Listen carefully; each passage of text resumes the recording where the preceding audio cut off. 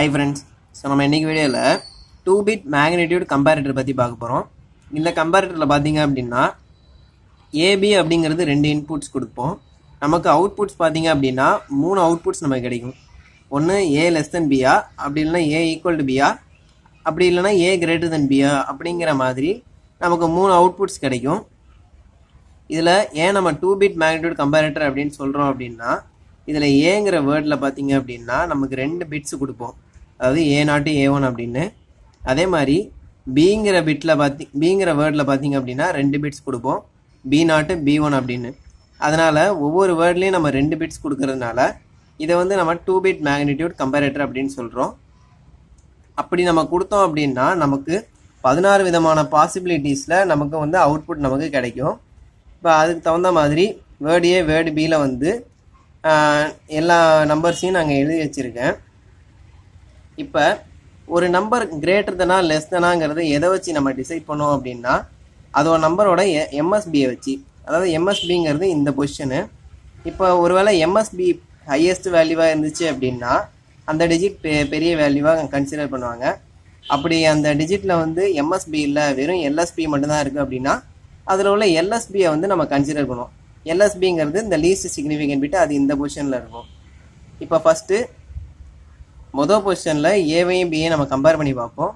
அதாவது ஏலையும் 0 0ன்னு இருக்குது, பிலையும் பார்த்தீங்கன்னா 0 0ன்னு தான் இருக்குது. ரெண்டுமே ஈக்குவலாக இருக்கிறதுனால எது நமக்கு கண்டிஷன் சாட்டிஸ்ஃபை ஆகுதோ அந்த கண்டிஷனில் வந்து ஒன்று நம்ம சப்ஸ்டியூட் பண்ணிவிட்டு மற்றதில் நம்ம 0 அப்படின்னு சப்ஸ்டியூட் பண்ணிக்கணும்.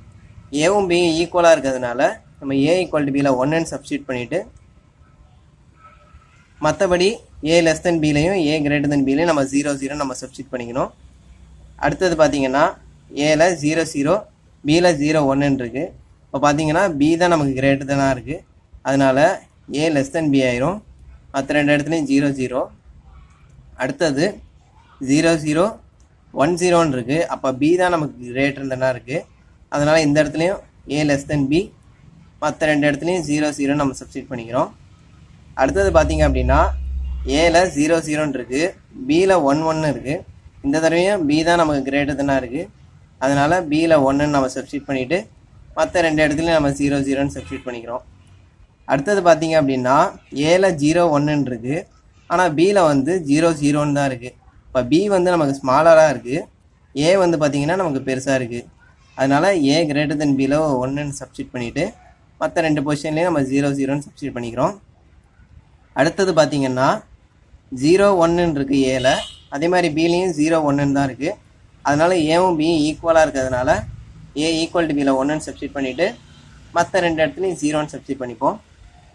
அடுத்தது பார்த்தீங்கன்னா ஏல வந்து 0 1ன்னு இருக்குது, ஆனால் பியில் வந்து 1 0ன்னு இருக்குது. பியில் பார்த்தீங்கன்னா எம்எஸ்பி கிரேட்டர் தானே இருக்குது. அதனால B தான் நமக்கு பெரிய நம்பர். அதனால பியை வந்து நம்ம 1ன்னு சப்ஸ்டியூட் பண்ணிவிட்டு ஏலையும் மற்ற ரெண்டு இடத்துலையும் 0 0 நம்ம சப்ஸ்டியூட் பண்ணிக்கிறோம். அடுத்தது பார்த்தீங்க அப்படின்னா ஏல 0 1ன்னு இருக்குது, ஆனால் பியில் 1 1 இருக்குது. அதனால் B தான் இந்த தடவையும் கிரேட்டர் தானே இருக்குது. அதனால் பியில் 1, மற்றபடி ரெண்டு இடத்துலையும் 0 0 நம்ம சப்ஸ்டியூட் பண்ணிக்கிறோம். அடுத்தது ஏல பார்த்தீங்க அப்படின்னா 1 0ன்னு இருக்குது, பியில் 0 0ன்னு இருக்குது.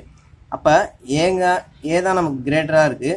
அதனால் A கிரேட்டர் தென் Bயில் 1ன்னு சப்ஸ்டியூட் பண்ணிவிட்டு மற்ற ரெண்டு இடத்துலையும் 0 0ன்னு சப்ஸ்டியூட் பண்ணிக்கலாம்.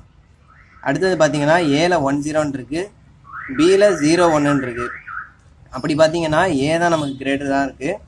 அதனால ஏல வந்து 1, மற்றபடி இந்த இடத்துல வராது, இந்த இடத்துல 1ங்கிறது வரும். மற்ற ரெண்டு இடத்துலையும் நம்ம 0 அப்படின்னு நம்ம சப்ஸ்டியூட் பண்ணிக்கிறோம். அடுத்தது 1 0 1 0ன்னு இருக்குது ஏலையும் பிலையும், ரெண்டுமே ஈக்குவலாக இருக்கிறதுனால A ஈக்குவல் டு பியில் 1, மற்ற ரெண்டு இடத்துலையும் 0 0 நம்ம சப்ஸ்டியூட் பண்ணிக்கிறோம். அடுத்ததில் பார்த்தீங்க அப்படின்னா ஏல வந்து 1 0ன்னு இருக்குது, பியில் 1 1 இருக்குது. அப்போ B தான் நமக்கு கிரேட்டராக இருக்குது. அப்போ A less than Bயில் 1, மற்ற ரெண்டு இடத்துலையும் 0 0 நம்ம சப்ஸ்டியூட் பண்ணிக்கிறோம். அடுத்தது பார்த்தீங்கன்னா 1 1 0 0ன்னு இருக்குது. அப்போ இந்த இடத்துல A தான் நமக்கு பெருசு, B வந்து ஸ்மாலராக இருக்கிறதுனால A கிரேட்டர் தென் Bயில் 1, மற்ற ரெண்டு இடத்துலையும் 0 0 நான் சப்ஸ்டியூட் பண்ணிக்கிறேன். அடுத்தது பார்த்தீங்கன்னா ஏல வந்து 1 1ன்னு இருக்குது, பியில் வந்து 0 1ன்னு தான் இருக்குது. அப்போ இந்த தடவை A தான் நமக்கு கிரேட்டரு. அதனால A கிரேட்டர் தென் Bயில் 1, மற்ற ரெண்டு இடத்துலையும் 0 0 நான் சப்ஸ்டியூட் பண்ணிக்கிறேன்.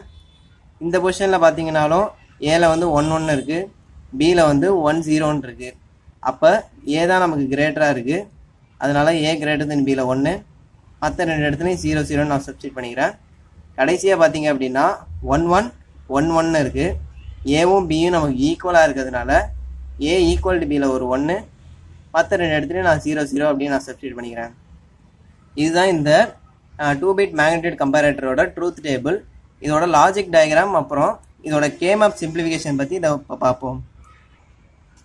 இதோட கேமப் சிம்பிளிஃபிகேஷனில் நமக்கு a less than B, A equal to be, A greater than B அப்படிங்கிற அந்த 3 பாசிபிலிட்டிஸுக்கும் நம்ம கேமப் ட்ரா பண்ணிவிட்டு அதில் நமக்கு எங்கெங்கெல்லாம் நமக்கு 1ங்கிற வந்துச்சோ அவுட்புட் வந்துச்சோ அதுக்கு நம்ம கேமப் வந்து ஃபஸ்ட்டு ட்ரா பண்ணிக்கிறோம்.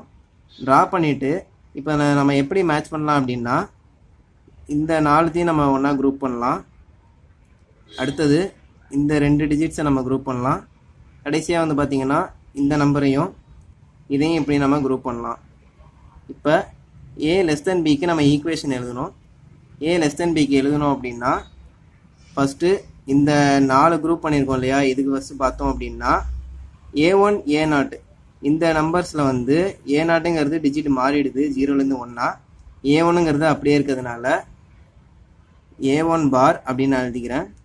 இது ரெண்டுத்தையும் நம்ம கம்பேர் பண்ணி பார்த்தோம் அப்படின்னா B1 அப்படிங்கிறது தான் அதே மாதிரி 1 1 இருக்குது. மற்றபடி B0ங்கிறது 1லேருந்து 0 நமக்கு மாறிடுது. அதனால் A1 பார் B1 அப்படிங்கிறது நமக்கு கிடைக்கும். ப்ளஸ் அடுத்தது இந்த ரெண்டுத்துக்கு நம்ம பார்த்தோம் அப்படின்னா A1 A0ங்கிறது அப்படியே தான் இருக்கும். அதனால் 0 0 இருக்கிறதுனால A1 பார் A0 பார் அப்படின்னு நான் எழுதிக்கிறேன். அடுத்தது இந்த பொசிஷனை பார்த்தீங்க அப்படின்னா 0லேருந்து 1 B1 கன்வெர்ட் ஆகிடுது. ஆனால் B0ங்கிறது 1 1 அப்படியே இருக்குது. அதனால் B0 அப்படின்னு நான் எழுதிக்கிறேன். ப்ளஸ் இந்த ஒன்ஸு இங்கேயும் நம்ம குரூப் பண்ணியிருக்கிற ஒன்ஸை நம்ம கம்பேர் பண்ணோம் அப்படின்னா A1 A0ல் வந்து A1ங்கிறது நமக்கு 0லேருந்து 1 கன்வெர்ட் ஆகிடுது. ஆனால் A0ங்கிறது அப்படியே இருக்கிறதுனால அந்த இடத்துல 0 இருக்கிறதுனால A0 பாரு. இங்கே பார்த்தீங்க அப்படின்னா 1 1 இருக்குது. அதனால் B1 B0 அப்படிங்கிறது நமக்கு கிடைச்சிது. இப்போ A ஈக்குவல் டு பியில் பார்த்தீங்க அப்படின்னா நமக்கு எல்லாமே நமக்கு டயகனல்ஸில் கிடச்சிருக்கு. இதை வந்து நம்ம டயகனலாக நம்மளால் குரூப் பண்ண முடியாது. அதனால் ஒரு டிஜிட்டாக தான் நம்ம குரூப் பண்ணி ஆகணும். இந்த மாதிரி இப்படி டயகனல்ஸில் இருந்துச்சு அப்படின்னா நம்ம இதை எக்ஸ்ஆர் ஃபார்மில் நம்ம எழுதிக்கலாம், சாரி எக்ஸ்நார் ஃபார்மில் எழுதிக்கலாம். அது எப்படி அப்படின்னா A1 XNOR B1 into A0 XNOR B0 அப்படின்னு நம்ம எழுதிக்கலாம்.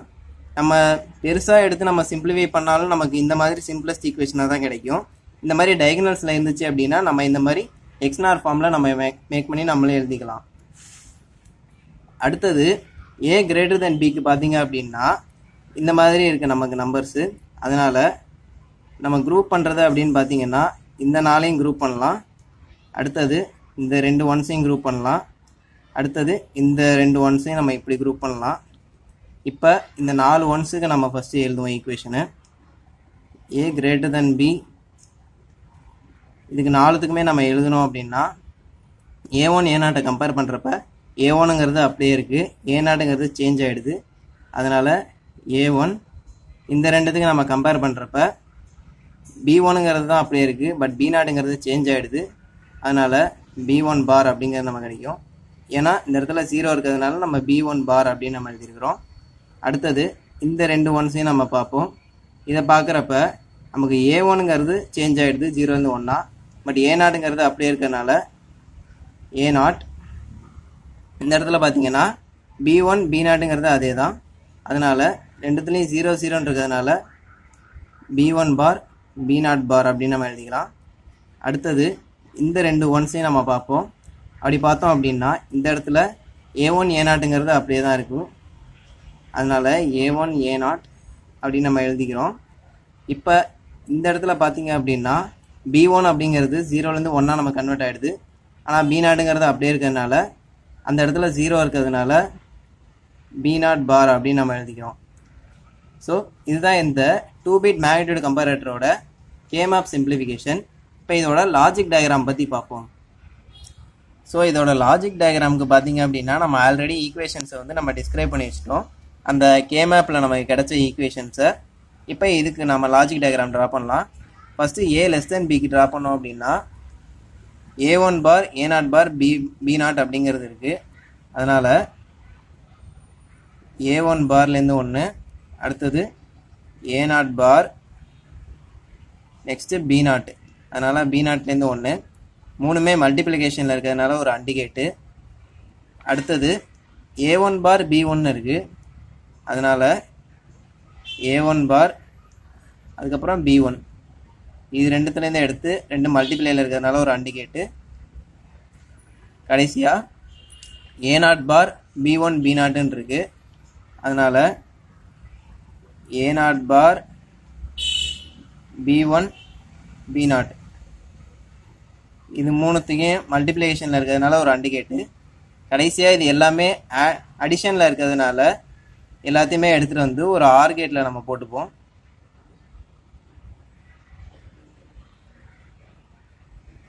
இப்படி போட்டுட்டு இது என்ன அப்படின்னா A less than B. அடுத்தது பார்த்தீங்கன்னா A equal to Bக்கு நமக்கு ரெண்டு டேர்ம்ஸ் தான் இருக்குது. A1 XNOR B1 into A0 XNOR B0 அப்படின்னு. அதனால் ஃபஸ்ட்டு A1 B1 ரெண்டுமே XNORல இருக்கிறதுனால ஒரு XNOR கேட்டு. அடுத்தது A0 XNOR B0, அதே மாதிரி A0ங்கிறது இங்கே இருக்குது, A0 B0ங்கிறது இந்த இடத்துல இருக்குது. ரெண்டும் XNORல இருக்கிறதுனால A0 XNOR B0. கடைசியாக ரெண்டுத்தையும் நம்ம மல்டிப்ளை பண்ணணும், அதுக்காக ஒரு அண்டிகேட்டு. இது பார்த்தீங்க அப்படின்னா A equal to Bக்கான logic diagram. கடைசியாக நமக்கு A greater than Bன்னு இருக்குது. இதில் பார்த்தீங்க அப்படின்னா A0 B1 பார் B0 பார். அதனால் A0 B1 பார் B0 பார், இது மூணையும் எடுத்துகிட்டு வந்து மல்டிப்ளையில் இருக்கிறதுனால ஒரு அண்டிகேட்டு. அடுத்தது A1 A0 B0 பார்.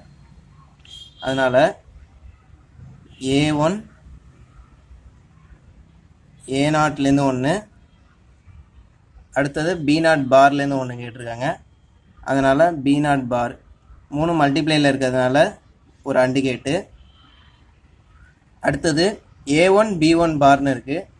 அதனால் A1ங்கிறது இந்த இடத்துல இருக்குது, A1, அடுத்தது B1 பார், அதுக்கப்புறம் B1 பார், ரெண்டும் மல்டிப்ளையில் இருக்கிறதுனால ஒரு அண்டிகேட்டு. இப்போ இது மூணுத்தையும் நம்ம ஆட் பண்ணணும். இது மூணையும் நம்ம ஆட் பண்ணணுங்கிறதுக்காக கடைசியாக ஒரு ஆர் கேட்டு இந்த மாதிரி நம்ம ட்ரா பண்ணிடுவோம். இது வந்து பார்த்தீங்க அப்படின்னா A greater than B. So இதுதான் இந்த 2-bit magnitude கம்பேரேட்டரோட ஒட்டுமொத்த ஆப்ரேஷனும். ஸோ இந்த வீடியோ உங்களுக்கு பிடிச்சிருந்தா லைக் பண்ணுங்கள், ஷேர் பண்ணுங்கள். மேலும் உங்களோட சந்தேகங்களை கீழே இருக்கக்கூடிய கமெண்ட் பாக்ஸில் கமெண்ட் பண்ணுங்கள். மறக்காமல் நம்ம சேனலை சப்ஸ்கிரைப் பண்ணுங்கள்.